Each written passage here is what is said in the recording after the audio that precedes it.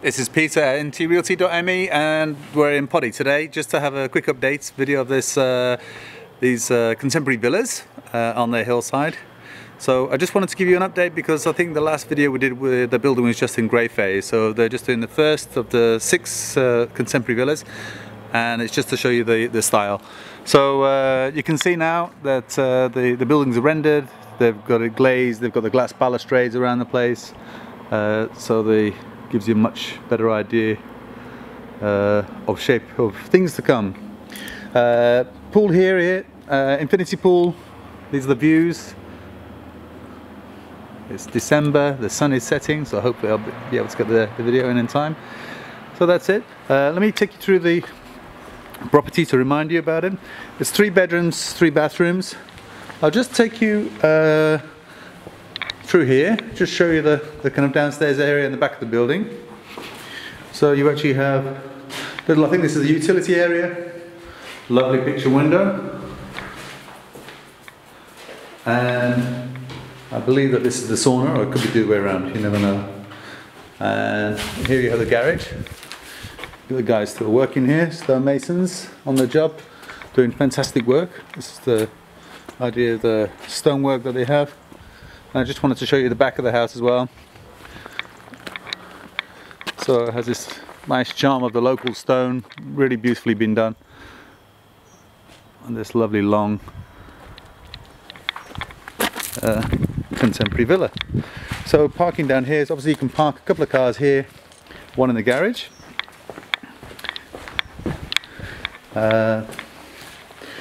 You will see here you have the controls here for the underfloor heating, so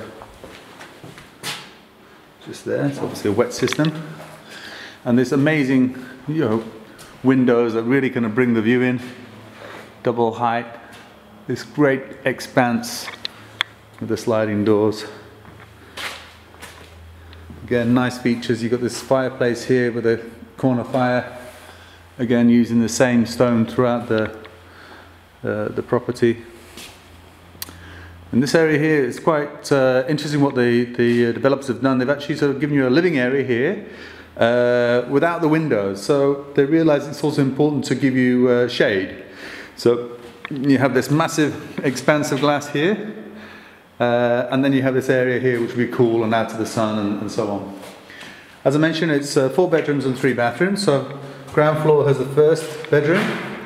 It's got the double doors going out to its own little terrace there. There's the bedroom and its own ensuite bathroom.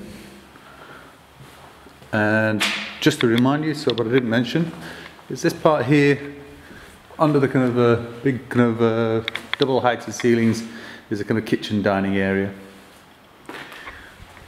Stairs, very elegantly done, and covered with local stone. I think it's limestone. You can see the stone here, and then have these very, very subtle lights going up here. So up here on the right, first we'll go into the master bedroom.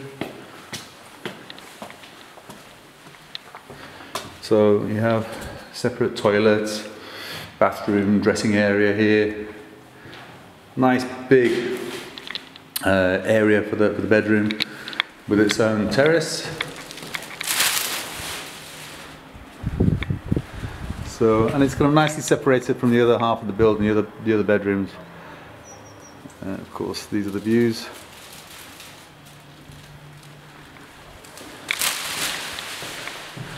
And then going to the other half,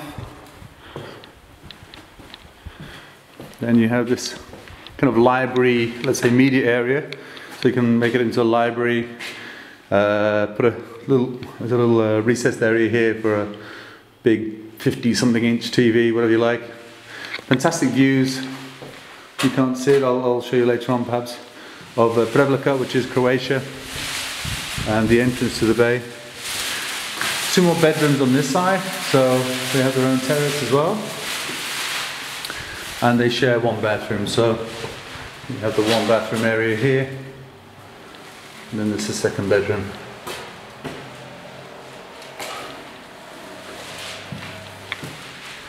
So just to sum up, The point of the building is that actually it's sold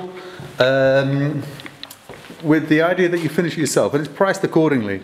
So you'll see the prices are, for this quality of design and build and so on, it's quite good value.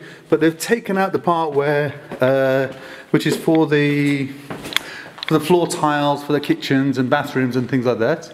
And the idea is that, you know, what's happening in Montenegro is a lot of people they've bought properties and then they've ripped out the kitchens and changed the floor tiles and doors or whatever it is, all these things.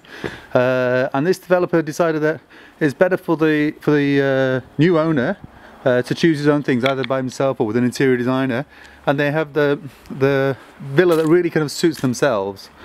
The developer can do it for them, but obviously just to an agreed price. So there we are. Stunning place, great location. We're in Podi. There's the entrance of the bay. That's what I want to show you. Let me zoom in a little bit. So you can see in front of you, you have Prevlaka, this isthmus sticking out from Croatia. The entrance of the bay, you're, I don't know, probably 15 minutes away from Herceg, Novi. All the other amenities. Handy thing is probably about 30 minutes from Dubrovnik airport. Obviously subject to delays at the border in the summer and things. But Tivat airport is probably 45 minutes away. That's it. I'm Peter at ntrealty.me. If you have any questions, please feel free to contact me. Make a comment, like the video if you've managed to watch it this far, or subscribe if you want to watch the latest videos from us. Thank you for watching.